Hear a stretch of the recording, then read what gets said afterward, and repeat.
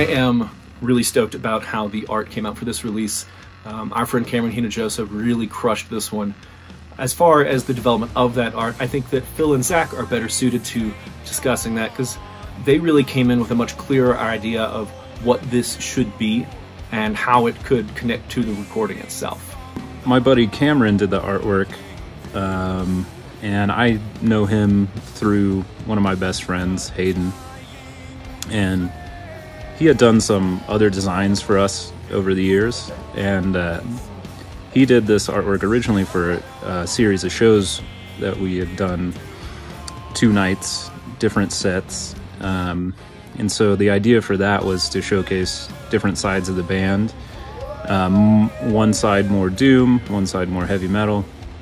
So we wanted to showcase the dichotomy of the sound, and we wanted to reflect that in the artwork. We had called those shows Doomed Heavy Metal because we were going to have a doom night and a heavy metal night, and also because we thought that it sort of encompasses what we are as a band really well in, you know, a short phrase.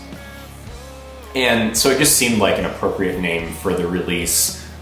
We all were huge fans of the poster art that Cameron and Hinojosa had done for us for those shows, and we thought that it deserved to be part of this release as well. It seemed to capture the 2 different sides of the album in a really interesting way, where originally we'd had intended the art, you know, I'd approached him with this idea of having like more of a sort of like soft side and a hard, more evil and dark side to the artwork.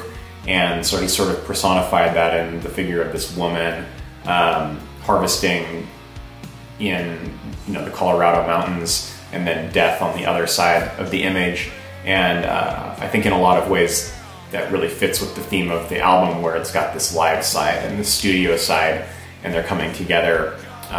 So that ended up working really nicely. This piece of art we had used for the concert poster, a silkscreen poster, we did for these 2 live shows we did in Denver, and it was hanging on the wall in the practice space. And I think Ben looked over and was just like, what the hell? Why aren't we using that? Like, that was made for this actual, you know, exercise, and it's brilliant, and it would be such a great cover.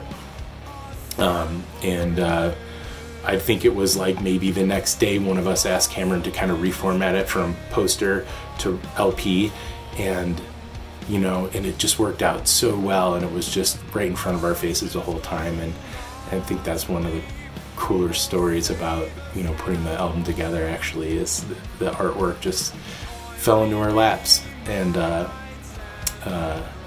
it worked out great.